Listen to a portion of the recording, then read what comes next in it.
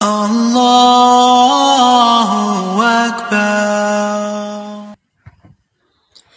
Assalamu alaikum wa rahmatullahi wa barakatuh, and jazakumullah khair for staying with us for the continuation of the ICNA Dawah conference. We have Sister Nahela Morales, who is a Revert immigrant, Mexican-American, Da'iyah, humanitarian activist, public speaker, single mother of one, and is dedicated to serve Allah and His creation.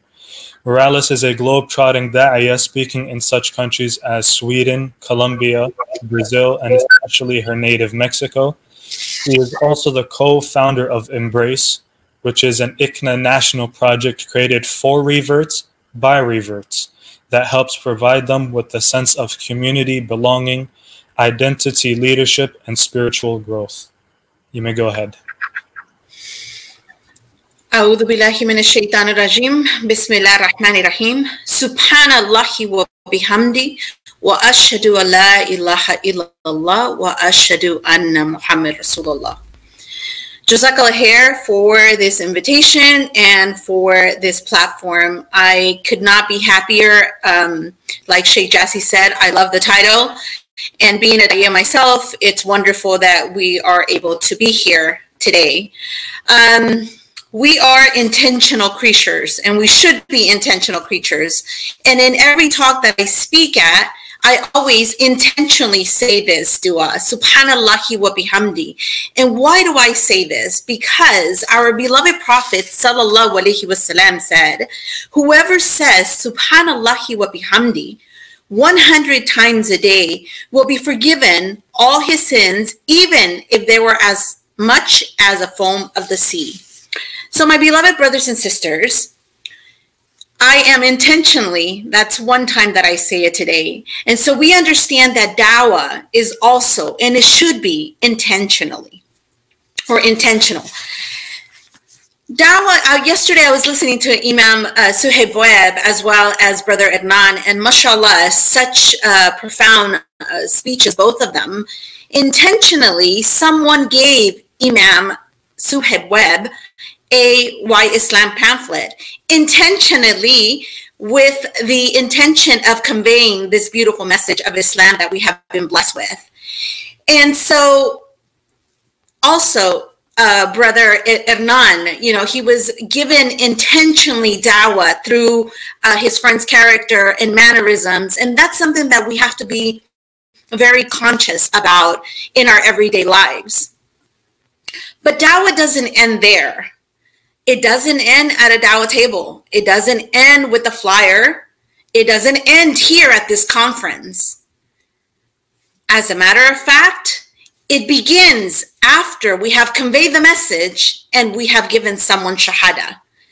And subhanAllah, we have seen flocks. We have seen so many people embracing Islam. I have given shahada at prison Dawah all over the world, at the World Cup, you name it. And it's overwhelming. It's joyful. It's something to rejoice.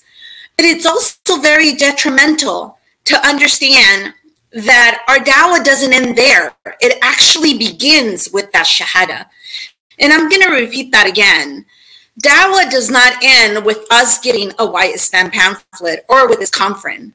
Dawah begins at home, but when we're talking about giving Dawah with that shahada, who is taking care of that shahada?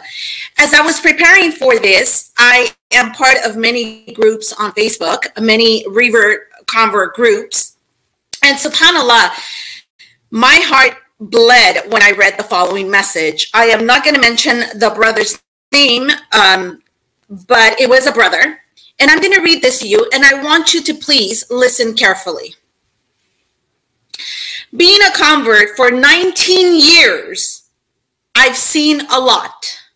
What annoys me the most is when someone takes shahada or becomes Muslim, everyone is like, ah, how beautiful. It touches people, but only for about 30 minutes to an hour. Once that new Muslim goes away, he or she is all alone, to a home where the entire family is against them. Converts rely on born Muslims to accept them and check up on them. Like the Ansar, did for the Muhajirun. No Eid, no Ramadan events. You guys have failed the convert community. That just struck me, but that solidified my purpose of not only conveying the message, but making sure that we take care of one another. We have said this in numerous conventions as Embrace, that the statistics are pretty alarming, very alarming. 7 out of 10 converts end up leaving Islam. That really, and I'm going to repeat that again, 7 out of 10 converts end up leaving Islam. So what happens to all of this dawah that we have been giving for years? Subhanallah. And so I want to move on to another story that takes us to Embrace, which is a project of ICNA. And we are specifically dedicated to convert care. We have been around for about 3 years, consistently been around for 3 years, mashallah. We are a resource. We are a part of ICNA, alhamdulillah. We are a movement, but more than anything, we are a family. Subhanallah, we have a sister that came to us a little more than a year ago. She has been Muslim for over 26 years. So the story previous to that was 19 years. This sister, 26 years, and was not able to find her place in a community. Subhanallah, what is that saying about us as a ummah? How can someone be Muslim 26 years and not feel welcome? Like that brother said, you guys are failing us.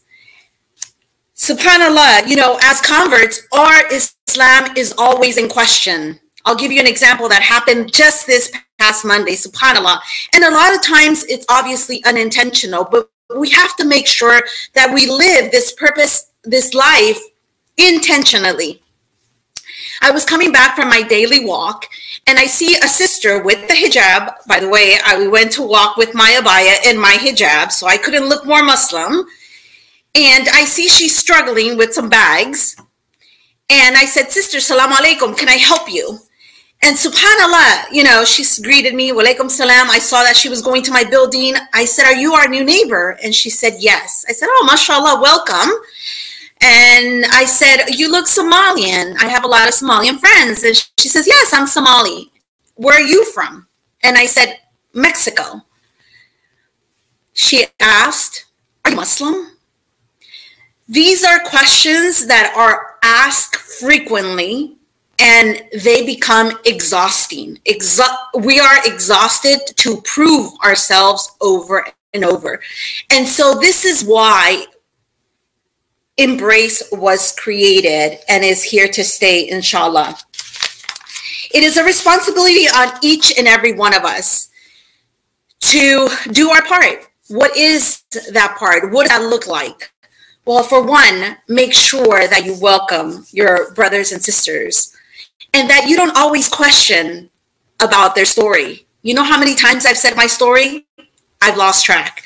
And honestly, if you really care about someone, that's the last thing you want to ask. Why? Because sometimes those stories are painful and we don't want to be reliving those stories over and over again.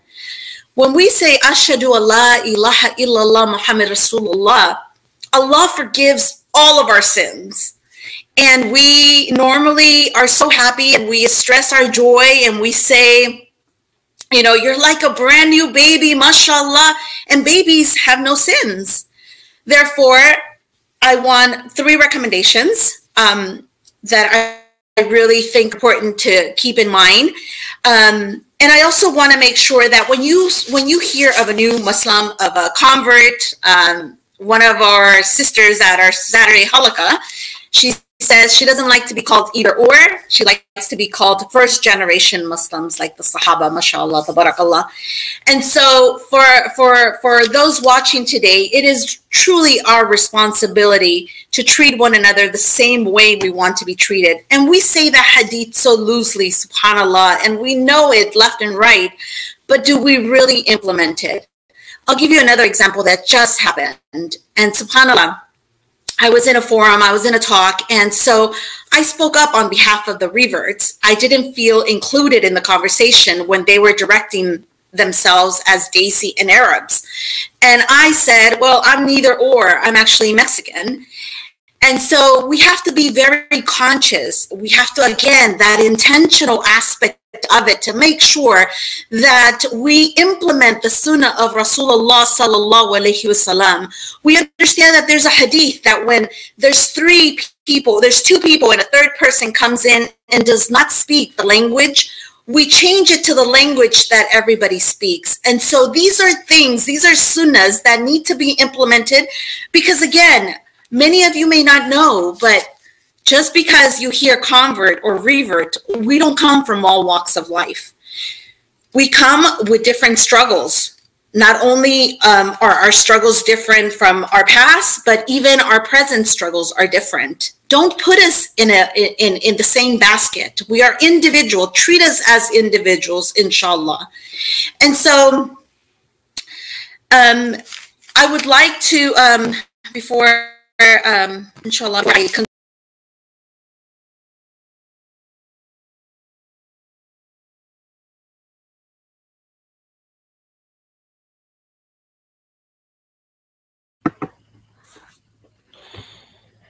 I'm not sure. I believe the sister was cut off by accident. Inshallah, in the meantime, I'll just do some announcements. If you guys would like to volunteer for Embrace, all you have to do is visit ICNA.org, that's ICNA.org/Barakah. That's BARAKAH. And there you Sorry can sign about up that. to volunteer. Internet situation here. But just to conclude, inshallah, and I want you to think, when you think of converts and you think of Embrace, I want you to think of us as a resource. Being a third space, this is necessary today because a lot of reverts have been heard, as I've shared a couple stories today. And so we are no one's competition. There will be a lot of convert care organizations. We are a movement, we are a family, and we are consistent and here to stay. So 3 things: make sure that you open your arms and your heart, not only with your tongue, but sincerely with your heart, to the reverts and your home, and invite them. We love invitations just like anybody else. We consider you, I personally consider each and every one of you my family. As a matter of fact, you have more rights than my blood family, and this is something that you guys need to keep in mind. Subhanallah, 1.8 billion Muslims around the world are my family. What great joy. Let's treat one another as family.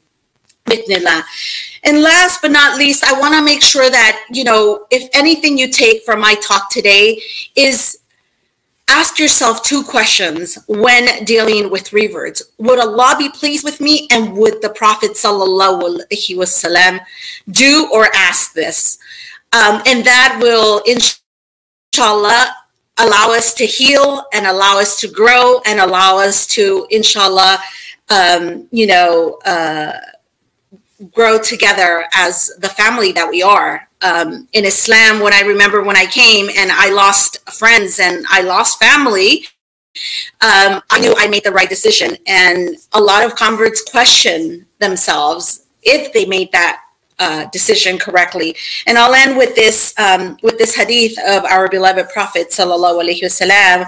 He says, if someone does not show mercy to people, Allah will not show mercy to him. So my beloved brothers and sisters, Embrace is here to stay. Make sure that if you know of any reverts, you reach out to us. We are here. We are family. We want to take care of everyone. And alhamdulillah, we are a part of ICNA. And so reach out to us. Bismillah. Jazakallah khair. Assalamu alaikum wa rahmatullahi wa barakatuh.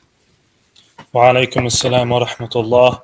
Jazakallah khair for a very inspiring talk.